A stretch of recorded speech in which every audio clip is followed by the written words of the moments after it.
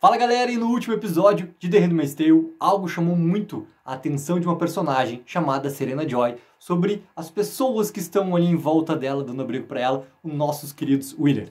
Antes de começar a falar sobre isso, galera, já curte o vídeo, já assina o canal, que vamos falar real, não custa nada, dá o like, que ajuda demais aqui o canal da Take. E também assim, ó, se está conhecendo agora aqui o canal, seja muito bem-vindo, que aqui tem muitas críticas, notícias da cultura pop, além de muito, mas muito conteúdo original. Então já curte o vídeo, já assina o canal, obviamente assim, ó, para não perder absolutamente nada. E galera, já tem a crítica aqui do 5º episódio, já tem a promo do 6º episódio também, que tem elementos muito importantes sobre exatamente esse assunto. A Serena está, obviamente, já percebendo que os Wheelers querem algo a mais e que estão escondendo algo sobre toda essa proximidade, sobre esse abrigo que deram para ela ali, e que algo está por trás, algo está acontecendo por trás. Nesse momento, né, que a gente está no 5º episódio, toda a aproximação que tem da senhorita Wheeler para a Serena, inclusive no momento onde ela traz todas as outras mulheres lá, toda a conversa sobre bênção, toda a conversa sobre, né, o cuidado sobre a gravidez, depois quando o seu Wheeler chega também, dá o remédio para ela, diz que ela não vai poder sair dali, que ela vai realmente ter que ficar ali para ficar no descanso, aquela conversa toda, né, e a Serena obviamente começa a perceber que algo está acontecendo ali à volta dela.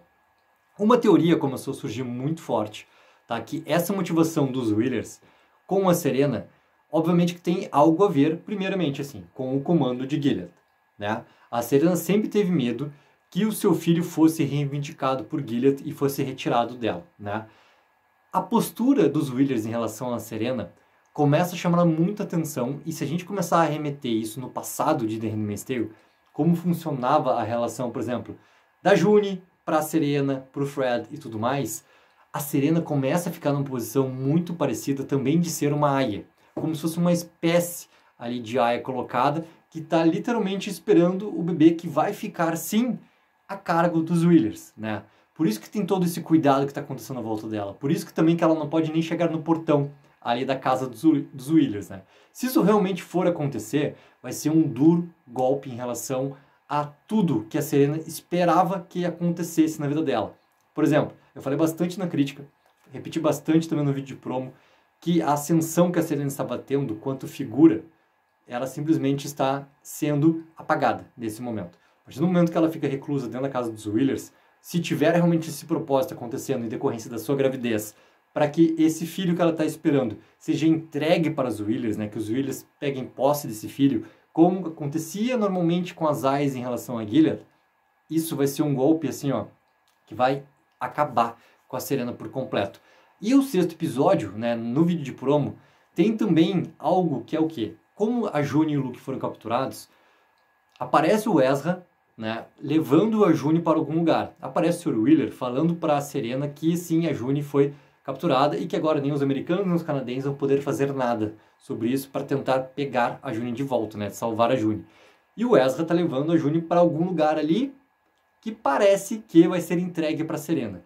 Se for feita uma proposta, por exemplo, pelo Sr. Wheeler para Serena, para que seja feita essa troca em relação à vingança e em relação ao filho, né, isso também pode acontecer, porque na sinopse do 6º episódio está colocado que a Serena está sim sentindo que existe algo muito claro por trás ali dos seus benfeitores. Ela está sentindo sim que existe, né, uma grande motivação que não é da sua vontade em relação aos Wheelers. Ou seja, isso também é algo que pode acontecer. Mas galera, quero muito saber de vocês. O que vocês acham que os Wheelers querem realmente com a Serena? O que vocês acham que vai acontecer nesse 6º episódio aqui, quando também a Serena ficar frente a frente com a June? Ou quem será que está ficando frente a frente com a June? Será que vai acontecer esse momento de vingança? Será que os Wheelers querem realmente o filho ali da Serena? Coloca nos comentários, vamos seguir conversando sobre. Galera, quarta-feira, assim que o episódio for liberado nos Estados Unidos, já vou assistir, vou vir aqui pra gente poder conversar e tudo mais. Depois já tem um vídeo de promo também, outros vídeos pra gente seguir conversando sobre outros assuntos, teorizando e tudo mais. Ou seja, curte o vídeo, assina o canal para não perder absolutamente nada. Take 04, viva o sonho aqui.